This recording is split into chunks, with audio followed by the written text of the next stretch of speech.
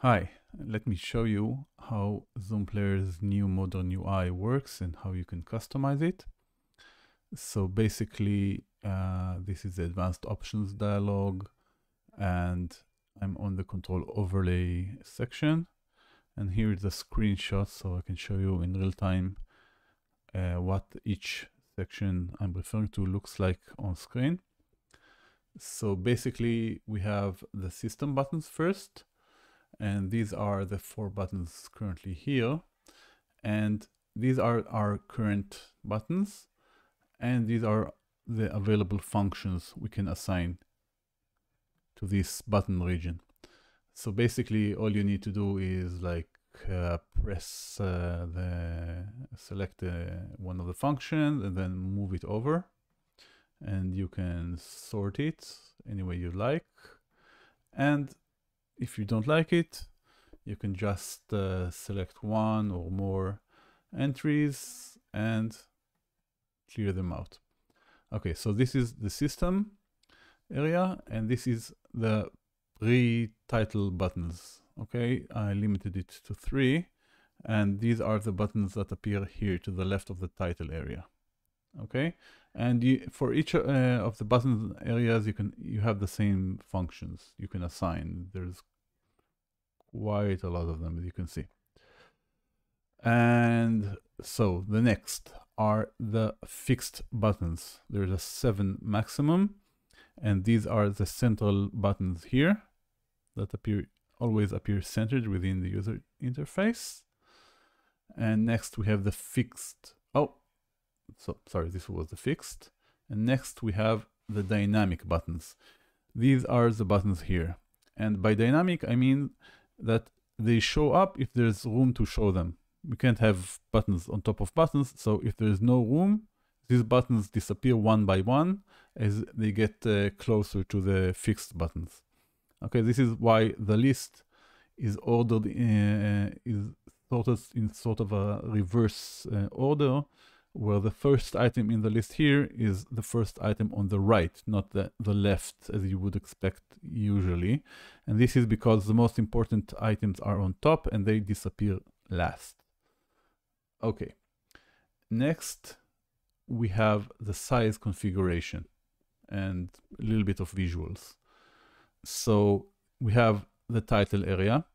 This setting controls the size of this entire block. So it's the text size along with the button sizes for the title area.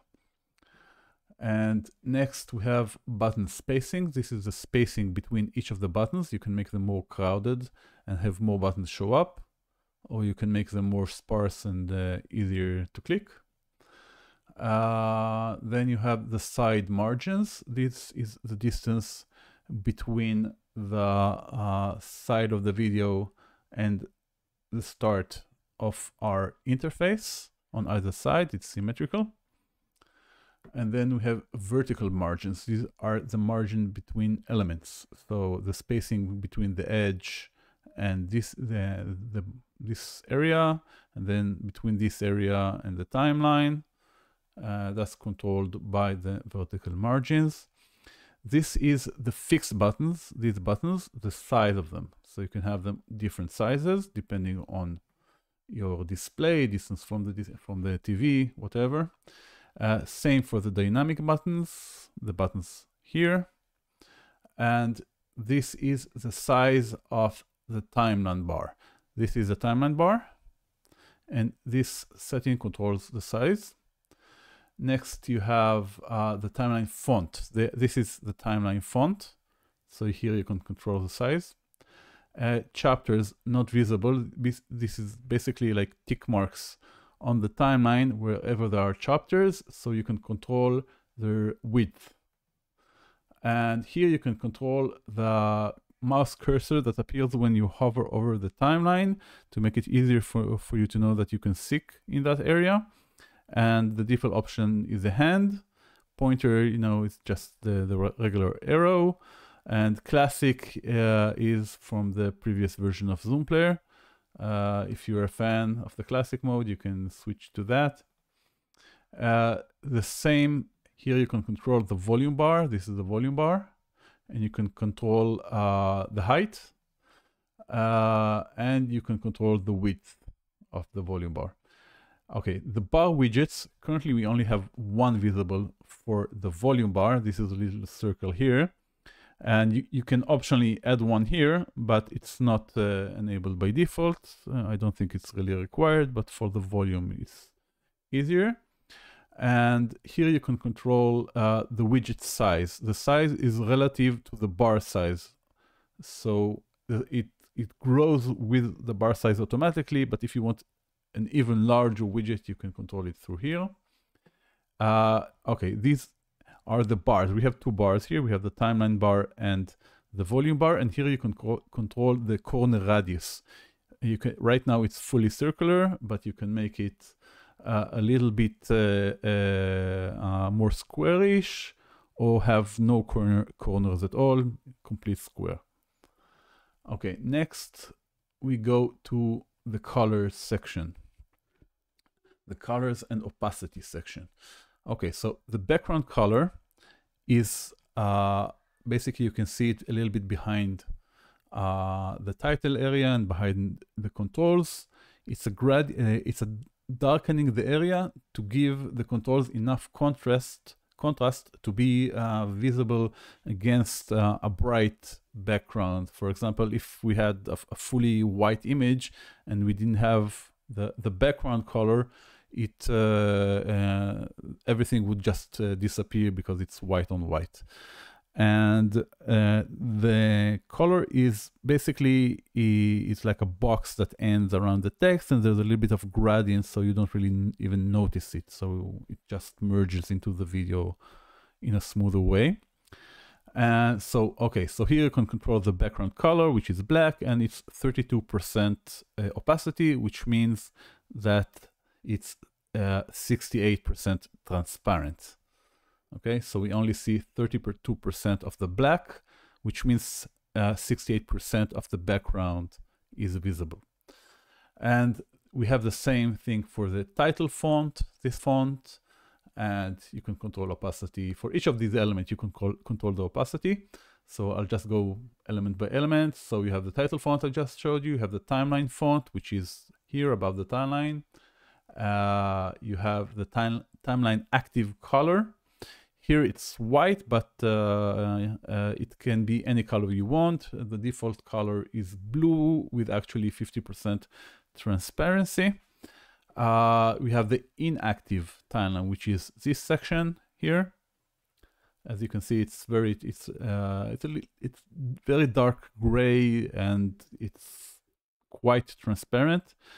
Here is when displaying chapters or bookmarks, these are the colors that appear on the timeline for the chapter areas, chapter points. And you have the color for the volume bar here for both the active and inactive areas. And finally, you have the button highlight color, which you can't really see right now, but basically it's a color that appears when you hover over with the mouse. It's barely visible because it's sort of an overlay on top of an overlay. So even when it's barely visible, it's actually quite visible on screen. And let's continue to the settings. Okay, so this setting that automatically show the control overlay on mouse movement. Basically, whenever you move with the mouse cursor over the interface, the control overlay pops up and allows you to move the window or press any of the controls. And there's an option that monitors if the mouse, this option, even when another app has focus, means that if you're working on another application and then you hover with the mouse over Zoom Player application, even though it doesn't have focus, it will pop forward on top of the other application and take focus and show the overlay. So you allow you to control Zoom Player even if it doesn't have the focus, because just hovering over the mouse, if Zoom Player doesn't have focus, it doesn't receive any mouse events. So it doesn't show the overlay automatically like that. Okay, next you have the show overlay when moving the mouse cursor to the bottom of the screen. This is when if you don't want it to show automatically, you can disable this option, enable this option, and then when you drag the mouse cursor to the bottom of the screen, it will pop the overlay. You can have the same thing for the top. And this setting, seeking functions show the control overlay, basically pop the control overlay when you're seeking forward or backward a specified number of seconds. Like here, when you jump forward 20 seconds, but if you do it with a keyboard or remote, or maybe a mouse action, so it pops the overlay so you can see the timeline where you are. Same thing for pausing. It's always useful if you pause the video to just pop up and you can see where you are. If you use the rewind or fast forward functions, so you can see the timeline as it's moving along. When you open a new media, link or a file. And here you can automatically hide the control overlay on idle. It's how many seconds when you don't move the mouse or click on the control until the control overlay interface hides automatically. And you can set it so it only hides automatically when you're playing something, so it doesn't hide when you're paused, so it stays on screen. This setting, automatically hide the control overlay when clicking the video area, is very simple. If you just click somewhere here and the control overlay is visible, it will just first hide the control overlay, and then if you click again, it will use the regular function like play pause.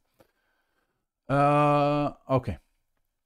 Now here are the elements. You can hide pretty much every element.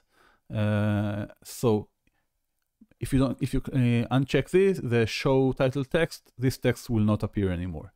If you unclick show fixed buttons, these buttons will disappear. If you unclick the dynamic buttons, the buttons will disappear.